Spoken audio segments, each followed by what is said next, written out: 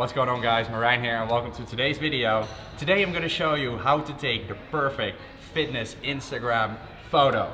Now to some of you this may sound very strange or weird, some of you may not be on Instagram. It can also be a photo in general, just a photo in which you showcase your perfect physique and like obviously you want your face to look nice as well. I'm going to get into all this stuff. Just want an all-around nice photo where you can showcase all the hard work, because it really does make a difference how you take a certain photo, and there are definitely some tips that I can give you guys. Now if you think this is all stupid and weird, then simply click away this video and watch some of my other videos, because I have a lot of videos where I give tips on fitness, nutrition, etc. Instagram often gives you a false perspective of how things are. It might be a bit misleading, and that is because everyone wants to put out their best photos, which is obviously very logical, but some people don't realize that. So I'm going to show you guys that today, because I'm all about transparency. I show you guys how it really is.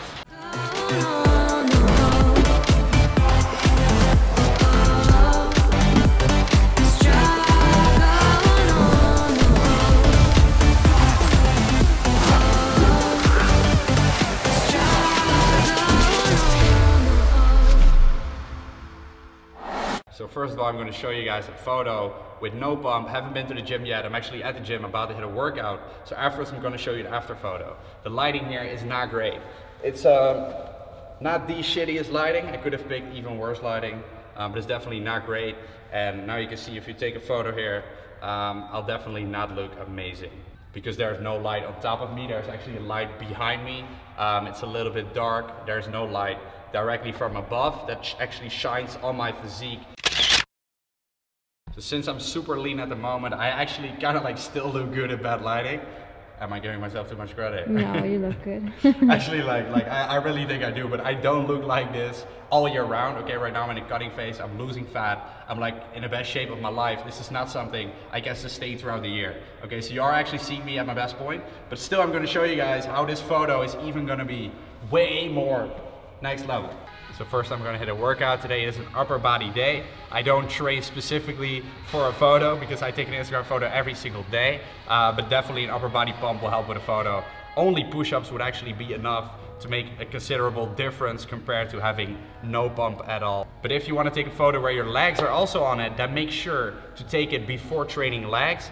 Same thing goes for abs. If you like really pump up your legs, they will not have as much definition, so they will not look as good on a photo. They will actually have more mass, so they'll be bigger in real life, but on photos you will not really see definition, like the stripes on them. I'll show you guys an example on the screen. So legs are the only muscle you don't really want to train before a photo shoot or a competition either. And then when it comes to abs, I also feel like if you do a lot of reps, you train abs very heavy, then the blocks kind of go away. The separation is not the same either because they get a little pumped up. 1 or 2 sets is fine, but don't do it too much. When it comes to upper body, more is better. Arms, a lot of volume will obviously like make them really big, will make your veins really pop out, etc. So we're gonna hit a workout. I'm gonna show you guys afterwards how we take the perfect photo.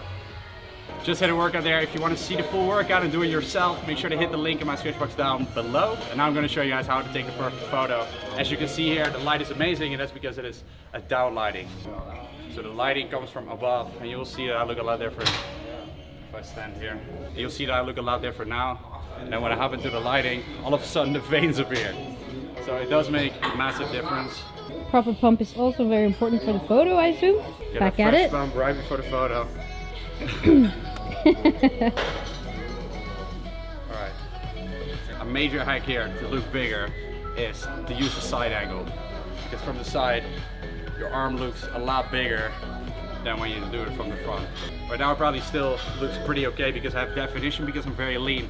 But if I'm not lean, it just looks like one big ball of meat. The one thing that I like to do to appear bigger on the photo and to look better is to actually really turn to the side. Because then the waist gets small, your shoulders go to the side, which makes the V taper a lot bigger, which is basically the ratio from your waist to your shoulders.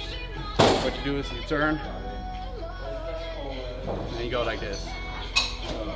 Another little trick I got here for you guys, and this is a big one that people often tell me, and they tell me, oh Merijn, you're actually not that big, but you're using this trick to make your arms look bigger. Very true, okay? So the thing you actually do is you don't hold your arm like away from your body, but you actually push it to the side. Okay, see it here. What also helps is that my triceps are really big. Triceps make up 2/3 of your arm. It looks a lot different than when you actually pull it against your body, right? So you kind of like use it to like push all the muscles out. It's probably even illegal, but like fuck it. Same thing you do with your chest. You're like, you flex it by pushing it like this. it looks a lot different than just standing like this, right? So when you flex your arms, you don't necessarily want to do it like this, but again, you want to like push them against your sides and do like this. See, it makes a big difference, right? It's all Instagram angles. Next important tip is that you want to make it look effortless, right? So you don't want to look like you're flexing super hard. So one way to do it, first you gotta like kind of train your face, right? Because right now I'm flexing super hard, right? I can't even talk. But on the photo you don't see it because like. How you doing? But in reality, I'm like this either. Right? So you kind of like want to train your face in that way because you don't want to. You don't want to look like that. So one important thing also, you just got like, looks more effortless, I feel, is to actually like look that way. You don't want to look completely to the side, but you still want to see your face a little bit. Like look that way, so you flex. And you can flex your jaw at the same time because that kind of like helps flex your whole body. Just like flex it, and then you can kind of like look effortless. If you want to smile, make sure that someone makes you really laugh, because otherwise it's going to be like... I look...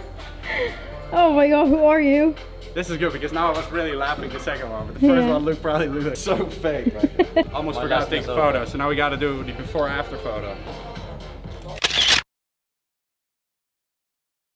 Stan is in the gym as well, so I'm going to use him as an example too.